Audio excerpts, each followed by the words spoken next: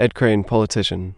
Edward Harrison Crane, born August 15, 1944, is an American libertarian and co-founder of the Cato Institute. He served as its president until October 1, 2012. In the 1970s, he was one of the most active leaders within the Libertarian Party.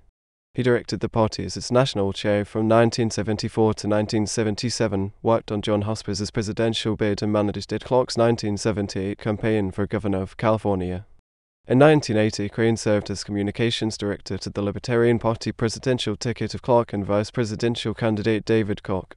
Prior to founding the Cato Institute, Crane was chartered financial analyst and vice president of Alliance Capital in California. Crane has been a member of the board of various political organizations, including Americans for Limited Government, a group that assists grassroots efforts throughout the country, and the Center for Competitive Politics. Crane is also a member of the Mont Pelerin Society. Tenure at Cato Institute. In 1977, with the funding of Charles Koch and the assistance of Murray Rothbard, Crane established the Cato Institute, a libertarian think tank. While at Cato, Crane grew the organization from a staff of 10 and a budget of $800,000 when it first opened in San Francisco to a staff of 127 and a $21 million budget in a newly renovated building in Washington, D.C. In 2012, a shareholder dispute arose between Crane and Charles and David Koch. Crane accused the Kochs of trying to take control of the organization.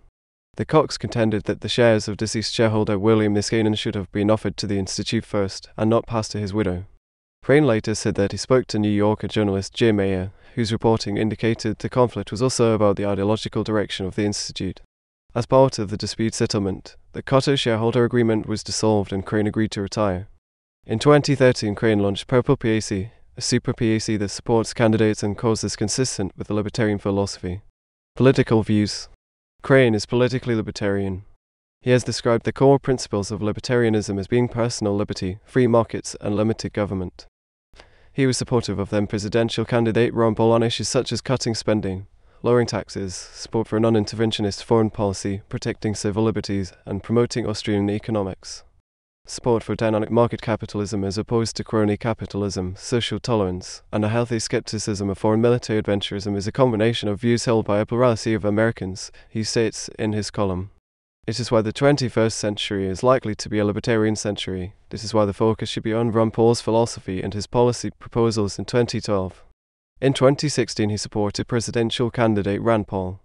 It was reported that Crane had stopped raising money for the Purple PAC that was supporting Rand, but Crane stated that the PAC was still operating and it wasn't shutting down.